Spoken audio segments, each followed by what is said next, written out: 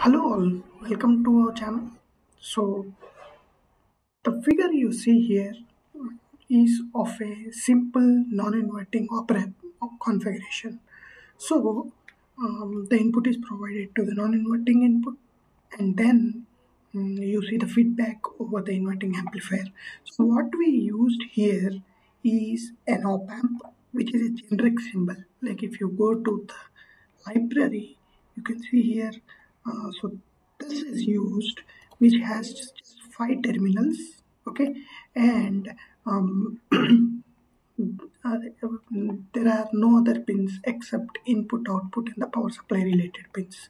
So this is the model that is used, and then we just connected a supply of 5 volts with the decoupling cap, and then the input provided is 1 volt DC. So now let us try to run this.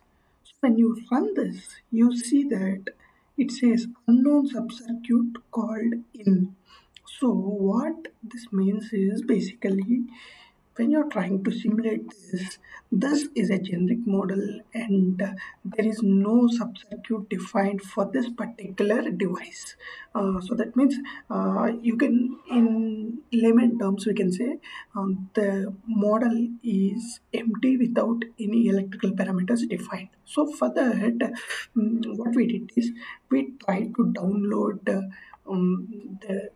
741 op-amp model, which has an extension of .sub, and then you can see here generally the 741 op-amp has a different pinout, right?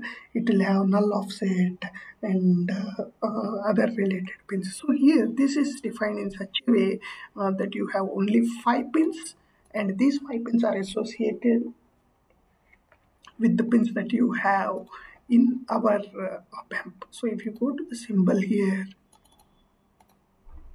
okay, and then if you see here, right click and then see, if you say pin table, you can see here there are 5 pins in sequence: in plus, in minus, v plus, v minus, and out. So now if you go to the model here, you can also see the first pin is non-inverting op-amp, second one is inverting, positive, negative, and output. So sequence looks same, right? So that means we can associate that .sub model with this particular op-amp that is used. For that, we have to open the spice directive window, and then using the dot include primitive, you can attach this particular model which we have talked .sub. So let us try to put it here. Now in this scenario, let us try to analyze. Still there is a problem. So why this problem is coming up is basically, if you see here, this is basically trying to call op-amp 2, but we have micro A741 as our input, right? So this is what actually the symbol name should be, so that it gets associated with that particular op-amp. So let us try to put this, and then now try to simulate. And if you try to just probe, you can see here the output is 2 volts. So why output is 2 volts is because you have 1 volt as input. This is a non-inverting configuration. 1 plus RF by R1, which is 1 into 2, which is 2 volts.